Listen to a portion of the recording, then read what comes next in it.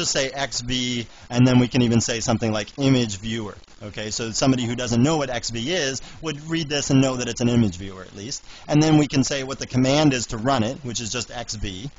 We don't want to run it in a terminal. That would be like running it in like from the text line prompt, from the command line terminal. We don't need to do that because XV has its own graphical user interface. Okay, so I'm just going to click Save here. All right, I'm going to minimize this window now, and now go out here to our main menu. So we go to our main menu, we go to Favorites, and now we can see it says XV Image Viewer. I can click on that, and now we get that intro screen again. I could click my right mouse button for the menu and so on. But that's another way to run the XV program, is you just run it from the main menus, from this Start menu down here, and instead of just having to type the command at the command line.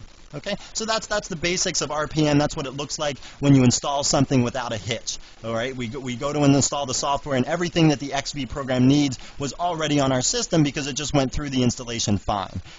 What we're going to talk about next is what happens when you go to install something and there's some dependency, there's some library or some other program that needs to be installed before this program can be installed and run correctly. Okay, so that's what we'll talk about next. Actually, before we do that, let me just show you one more thing here. The way that you uninstall a piece of software with the RPM command, you would just say RPM-E XV. So you wouldn't even have to give it all this version number, you just give it the name of the piece of software, and you do that, and I'll hit enter here to uninstall it, and now it's uninstalled. If I did a man on XV, it's not there anymore. If I just type XV, it says, sorry, there is no such file or directory. Okay, so that just kind of gives you an idea what the RPM command does and how it works without any hitches. And like I said, now we're going to talk about what happens when there are some dependencies that are unmet.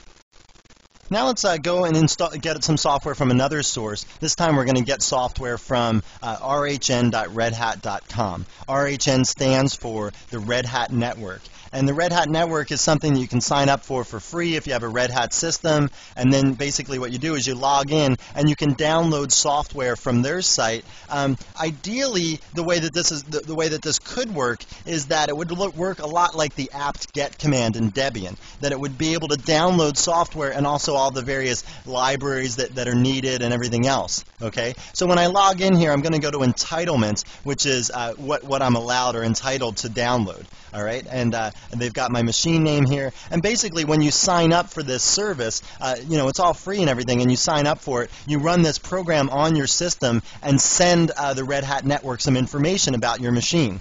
Okay, and this information you send it tells the Red Hat Network what software you already have installed on your system, what version of Red Hat you're running, what kind of computer you have, that kind of stuff. And then when you go to do an installation, it has more knowledge about what dependencies are unmet if they go to install this, and ideally you'd be able to install this stuff more easily just with like one click, like you could on like a Windows or a Macintosh operating system. It's so easy to install software on those operating systems. And so here I'm going to go to install new packages. You can also go to upgrade packages or look at the packages that are already installed on your system. I want to install a new package, and what we're going to do here is go down and look at this name here, and we're going to type Apache in there. So we're going to filter it out, but all the pieces of software that have to do with Apache, and I'm going to come down here, and there's the actual web server, the Apache web server. There's a development kit, there's a manual, there's a configuration tool, and so on. I just want the actual web server, and then as I go down here, it says you can install selected packages or download selected packages. Now, if you install the selected packages, what's going to happen here is that they're just going to take full control at this point and try to install it. What's happened to me is that sometimes they've scheduled it. I guess maybe their bandwidth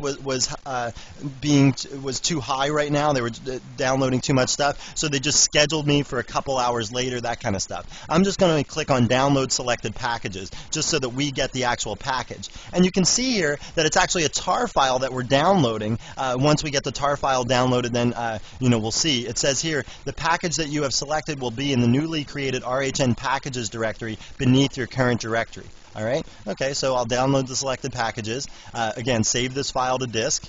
We're in the /temp directory. Let me see if I can save it to /opt here, since I'm logged in as the root user now. So I'll do that, and I'll save. Okay, and now it's going through here. And I'm just going to pause the video while this is working.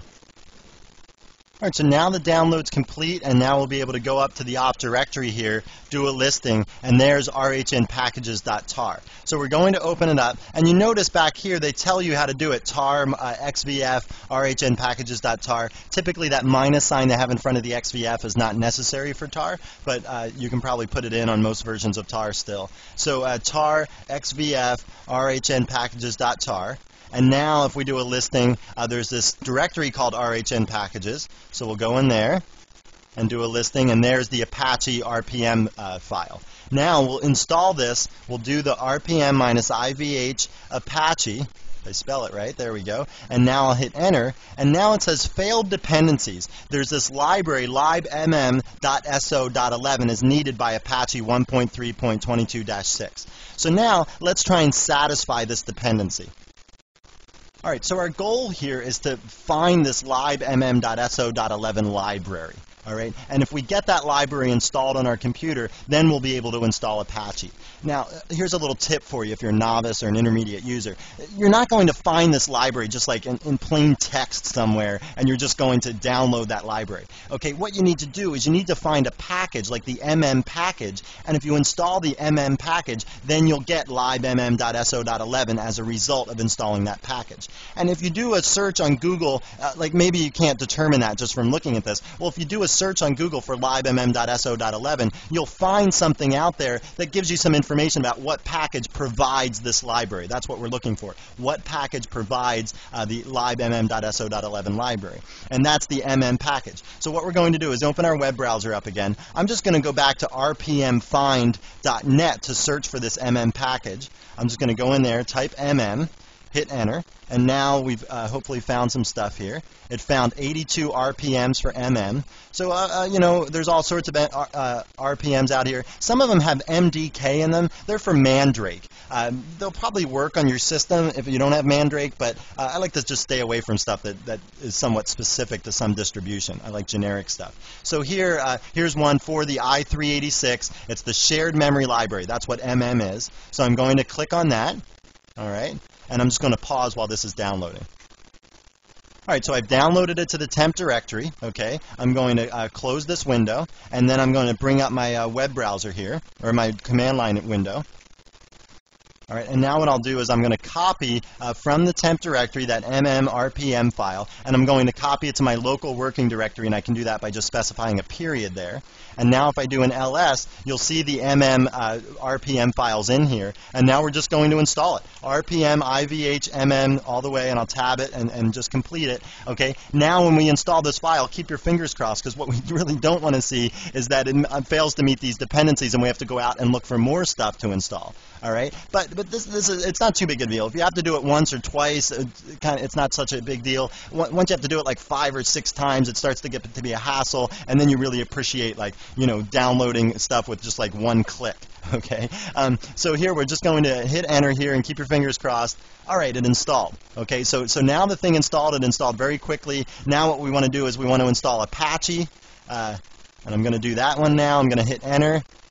And now Apache installed. All right, so now we've installed Apache. We went out and actually met that dependency by downloading the package, installing the package, and now the dependency is met and we could install Apache. All right, good job. So the moral of the story here is just that, you know, it's nice to have software programs that go out and do this stuff for you. Like the Debian package manager probably would have taken care of this with the apt-get routine. And the Red Hat network, if we had just like scheduled a download and let the Red Hat network do the download for us, that might have worked perfectly well too. I don't know. When I tried to do that, it just scheduled me for tomorrow or something, and I didn't want to wait to record that. Okay, so the idea here is though that even if you have that software on your side, occasionally it doesn't work. It's unable to meet the dependencies, and you're going to have to go out and do it on your own. And that's a really important part of installing software in Linux, is trying to determine, you know, how to get these various libraries and stuff. And I just tried to give you a little bit of a tip today to do that so that we can install the Apache web server.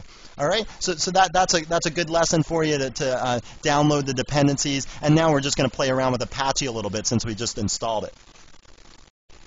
The first thing that I want to show you about Apache is just how to start the web server. So what we can do here is we can go to /etc, and then under /etc is a subdirectory called init.d, and in there is a script called httpd.